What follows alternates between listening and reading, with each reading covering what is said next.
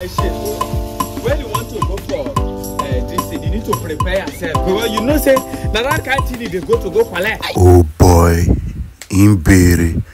See fuel. This one fuel they cost like this for this country. This old man no get rent now. Collect them. Eh?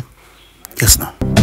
This man. Yes, Teresa. I like you. Because I need to prepare things. Come to things like this. I'm very serious. Hey! Jesus!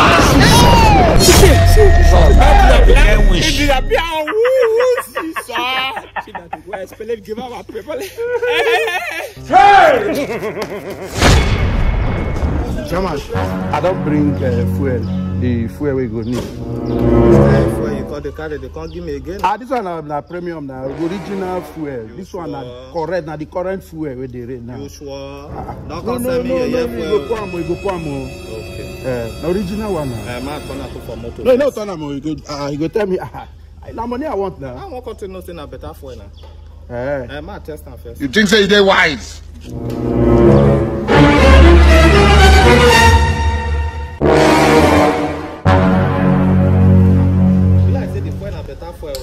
You say how much for the fuel again that time? That 2,000. Normally, you know, say fuel cost. Refinery where they just open sell cost, so I'll give for 2,000. Ah, it's cheap, oh. I go cheap now. Now because I mean, direct from the dealer. Oh yeah, come and give your money. Just here you can.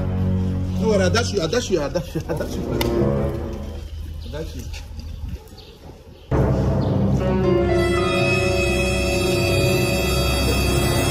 Oh, I feel they go. Wait, man, test time. Hey!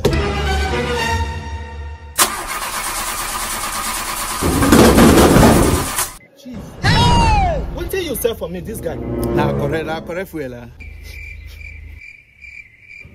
See, as my age, you don't know. Huh? Everywhere this man for me. No, I don't know. Jesus! Hey, my in-law. You know, say as for tradition demands, as your papa no dey alive now, you go stand it for your child. Yes, that's true. So where are the items? The items there. Jesus! We are trying to. Not be juju be that. Hey! You are a failure. You are a failure.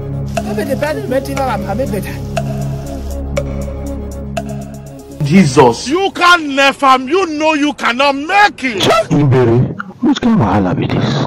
What thing I go do now?